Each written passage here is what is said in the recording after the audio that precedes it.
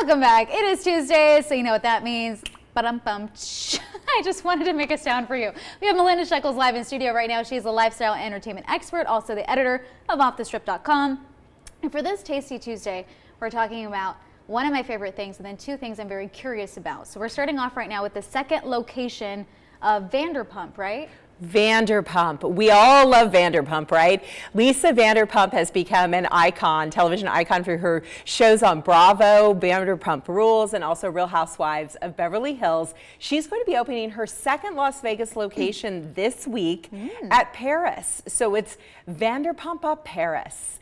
And this will have some of her famous signature cocktails. It'll have her Vanderpump wines. It will also feature her Vanderpump design. If you're getting the gist of this, it's all about Vanderpump. And she'll probably even bring some of her Vanderpump pets, which are some of my favorite part of what Lisa does. She's a big Pomeranian fan like me. So you can get nibbles, you can get these fantastic cocktails. So some of the cocktails, one of the my favorite ones, which I think you need, is the Love Locked. And so it's a duo cocktail. You can get a cocktail for you and a cocktail for your beloved. Love it. And then you get a lock and a key with the cocktail. That's so cute, right? Very cute. And then, so there's all sorts of different whimsical interpretations. There's sweets and savory. Check it out at Paris, and there will be a big red carpet event, which I'm sure we'll talk about next week.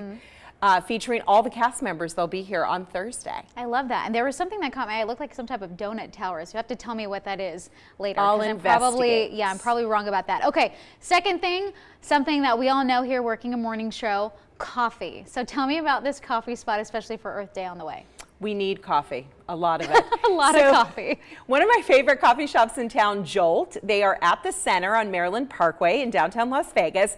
They're doing a very special Earth Day coffee promotion. So they're going to be giving away free coffee. They're going to be giving away plants. We all love plants too. I can't keep a plant alive, but maybe you can. I'll help you. And then they're going to have discounts on tumblers and other merchandise. Now they feature this very special Bellwether coffee machine. And the reason why this is applicable for Earth Day is because there's zero CO2 emissions with this very unique coffee roaster. They're one of the only people in Nevada to have it, and they don't send exhaust out. It just goes back in to repower the machine.